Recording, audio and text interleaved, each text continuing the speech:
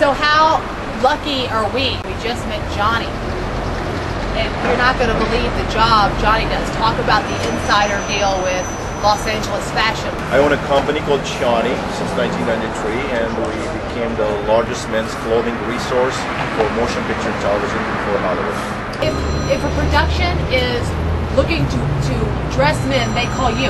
Yes, because we have access about $4 or $5 million the largest inventory, and all they need to do is to explain me what they need. 3 hours later, the suits are there. That's amazing.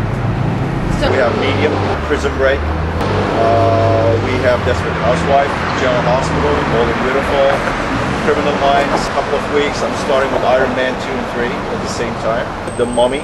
The largest thing I've advertised, which I'm very proud, is the Titanic. Ooh, the Titanic! Yeah. A lot of suits on That's there. Right. He came up and was on his phone and is saying, I need a 42 long and a 44 long and I need like right now and this is what it's got to look like. And so I said, dude, what do you do?